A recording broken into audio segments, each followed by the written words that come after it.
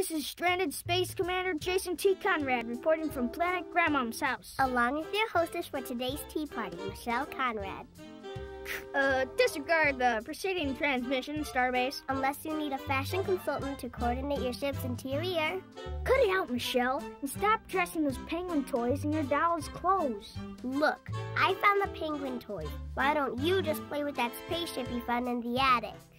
Affirmative, Starbase. Explore new alien life forms discovered here. A crew of space penguins and their spaceship. Who look like they could use another spot of tea. Here you are, gentlemen. Urgent report. We're in a jam here, Starbase. The video receiver unit is disabled, and the resident alien grandmother being has only strange food for provisions. Request permission to continue on to Destination Space Camp for the summer. Over. Mom said you could go to space camp after they get back from their trip.